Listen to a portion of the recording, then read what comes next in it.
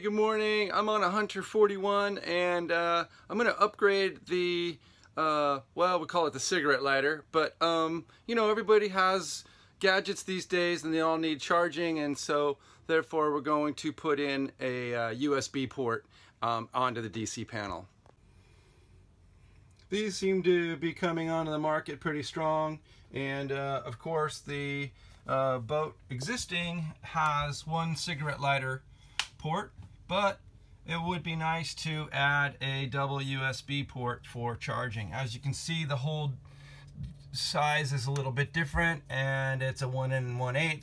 I made a little template and I sketched around it so that I can open up that hole very carefully with quality craftsmanship and make sure it fits. So what I've got here, of course, is a Dremel toolkit and a vacuum cleaner because, of course, the dust is going to fly all over.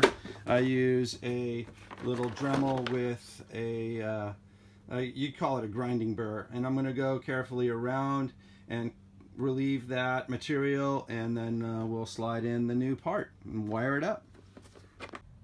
Another consideration is looking inside and making sure we don't cut any important wires.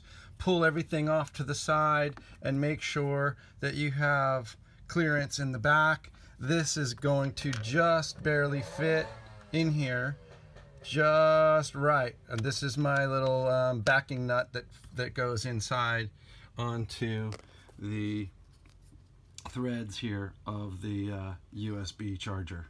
Okay, so I got my safety glasses on because some of the dust will fly.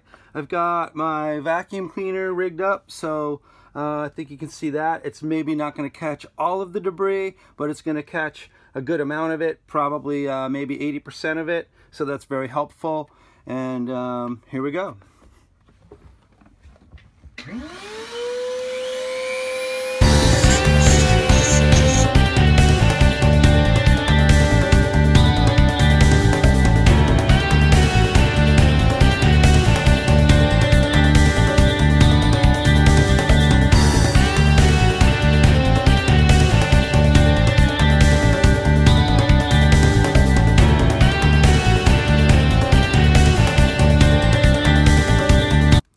Okay, so we'll do a test fit now. Make sure, we might have to grind out a little bit more.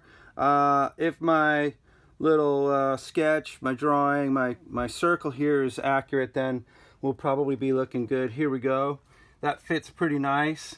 So I'll take the tape off and I'll finish up the installation on the inside, put the little nut on, and do the electrical connections.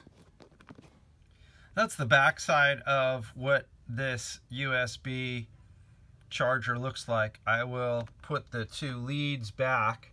I will need to change one, the original one. This was a circular one, so I'll switch this out for a spade connector, and then I think we're looking good. Then this is what the exterior is going to look like.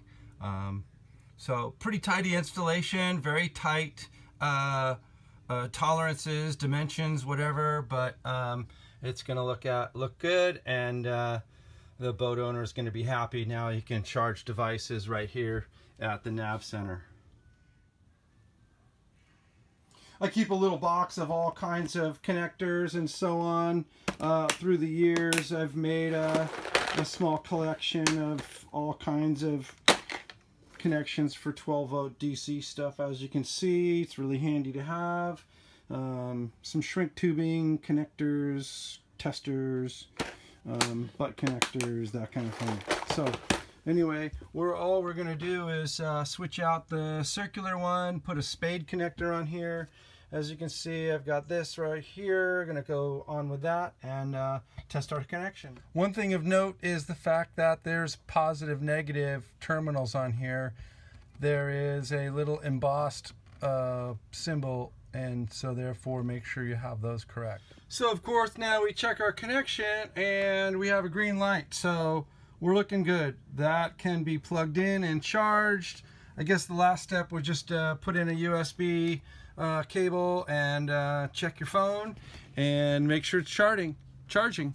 This is Glenn. I hope you've enjoyed this little tutorial.